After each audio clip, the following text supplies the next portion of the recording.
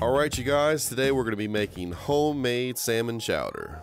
Now if I had to do this again, I would just grab a can of cream corn from the store, but if you're like me and you want to try something new, you can make your own cream corn. Alright, to get things started, prep some salmon fillets. Drizzle them with some olive oil, throw some salt, pepper, top them with lemon slices. Heat up a large pan, throw in 3 tablespoons butter, half a cup chopped celery, half a cup chopped onion. Throw in half a cup chopped green bell pepper. Obviously ours isn't green, you can do an orange one if you like.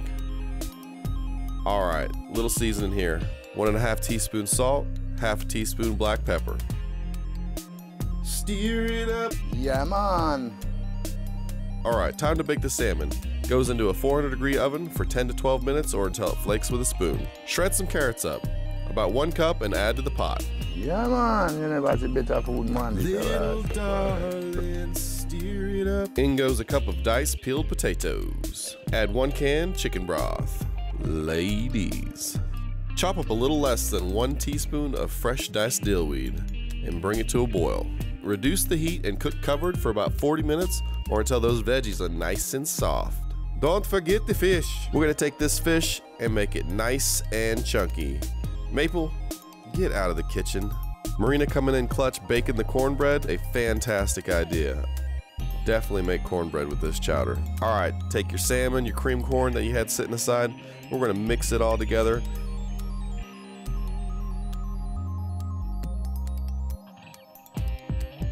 Anytime as a kid getting soup, you know I was grabbing the chunky soup. And by the looks of this soup, old habits are hard to kill.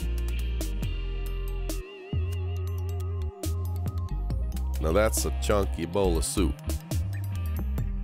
Stir in 2 cups of half and half. We decided to go with 1 just to reduce the amount of dairy, but if I was making this recipe again, I would definitely do the 2. To make it extra creamy, go with the 2, plus it gives you a little more volume.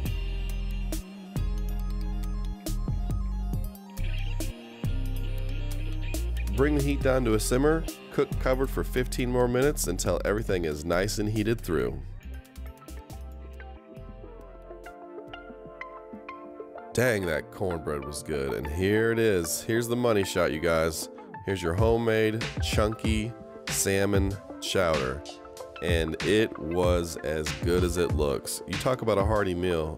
This is one that is great to eat on a cold night or really any day during the week. Hope you guys enjoy it.